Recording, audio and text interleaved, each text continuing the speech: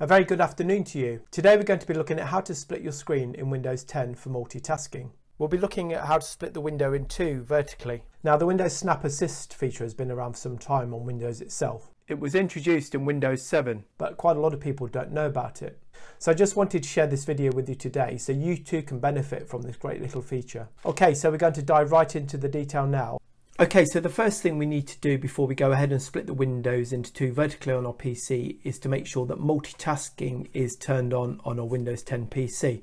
And this is a really crucial step, otherwise the split screen function won't work. So if we go into Windows settings, so in my case I'm going to press and hold down the Windows key and press I, which takes us into settings, and if we type in multitasking there, down with the arrow key and press enter. Now, for multitasking, it says drag windows to sides or corners of your screen and they'll automatically size to fit perfectly. So if this isn't turned on, this won't work. So the crucial thing is to make sure Snap Windows is on, as you can see there. There are different options, below 3 different options, but I leave them always ticked when I do this. And if we just minimize the window there. Okay, so the next stage is to split the screen. So we're going to demonstrate this using Google Chrome and Microsoft Word. So if we open Google Chrome first, so as you can see on the taskbar, it's 5th from left. So if you press and hold the Windows key and 5. Now, a crucial step here is to make sure that this window isn't maximized. So in order to do that, I'm just going to press and hold the Windows key and press the down arrow to not maximize the window. And the other program that we're going to be using is Microsoft Word, as I said. So if we just get that up on screen, so I'm going to press and hold Windows key and 6, so that selects the program from the window.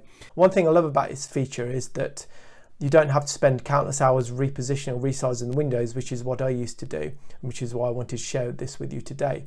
So just a great little feature, and obviously it's easier then to work on the screens afterwards. Now these are ready to split screens, so if we go ahead and do that now, so if we press the Windows key and the left or right arrow, so we're going to do Word first, so if you press the right arrow, that will split that into half vertically, as you can see, and release the Windows key, and then it just asks what other programs that you want to on the other half of the screen. So it's just a case of then selecting them accordingly. So as I said, we're going to use Google Chrome, use the arrows to navigate around and press enter, and there you go. You've split your screen successfully. I've also put together a video for you on how to split your screen into 4 windows using the Windows snapping tool, but this time using your mouse. You can click on the links appearing on screen now. But many thanks for watching our video today on how to split your screen into 2 vertical windows using Windows 10. We'll see you on the next video.